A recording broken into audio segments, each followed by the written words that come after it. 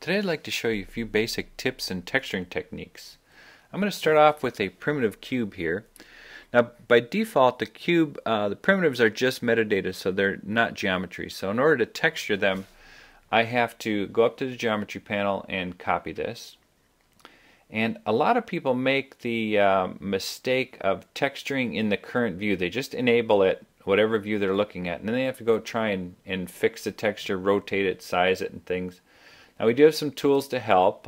Set projection axis will sometimes get you right there right away. Sometimes, like in this case, I'd have to rotate it around, so it's an extra step.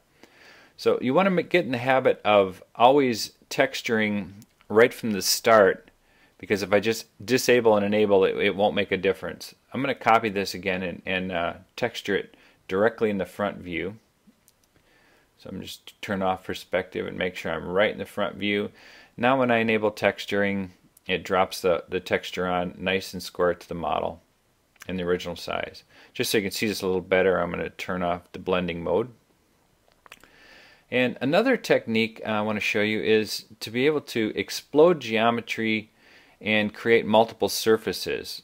Be careful you don't do this on your original model, because you'll lose associativity to the actual geometry. But in this case I exploded by color. Now I have several different surfaces that I can apply different texture maps to. This is nice for creating a decal, for example, on a piece of surface that you want to keep the actual geometry there. Just make a copy of that surface and surface the copy.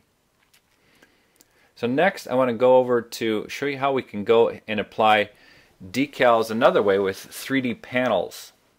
So we're going to be putting these textures on the top here. So I'm going to go to one without any texture on it and use one of my tools for navigation that I like to use a lot with texturing, alignment on facet. So I just go to alignment on facet and we'll click that, and it's going to bring that surface directly parallel with the model, or perpendicular with the view I should say. And now if I enable or go ahead and grab a 3D panel, it's going to put it exactly on that surface.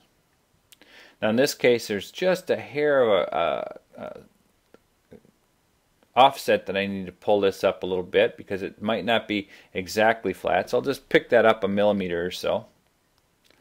And then when I apply the texture on the model, or on the label, I'm sorry, it will map right to that 3D panel. In this case I'm also using a Targa with an alpha channel. I don't want to use a JPEG because I want to use an alpha channel in here.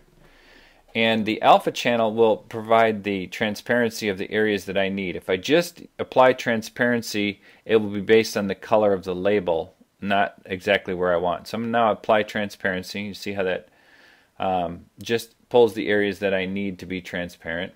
I can move the model or move the label around, change the size, change the scale, etc.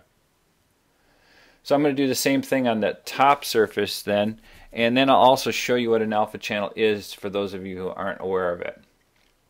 So I'm going to again use my alignment on facet tool,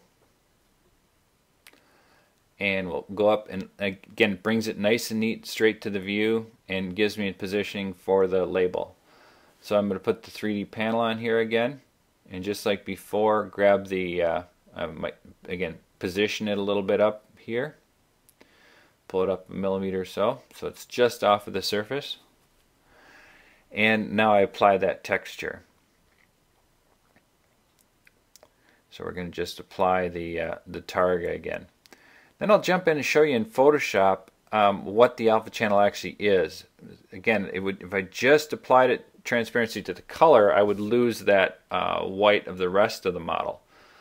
So if I look over here in Photoshop and look at the alpha channel, I can see that it's just the areas I want transparent are black. And I can then save that file with the alpha channel and include that in the model.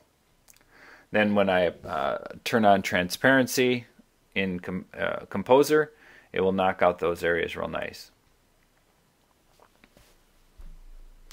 Now one last tip then I want to show you too. Let me just adjust this a little bit here. Pull that model over a little bit so it fits perfect. And now another tip that I want to show you in Photoshop, if I want to texture a model like this car, for example, I like to take a snapshot of the top view or whatever angle I want to project it at, and then I start to lay my colors. I can lay different layers of color over that, some decals, etc. So and save that out as a map. And now I have a template that I can just make multiple colors, multiple maps. So if I go back into Composer here, you'll be able to see the different maps on the model. I can apply that map, and now I use the same template for all the rest of my maps. I just change the logos and the decals and the color schemes, and then they just replaced them and they all swapped out fine. So it's a nice workflow, and we'll be getting into some more complex things in the near future.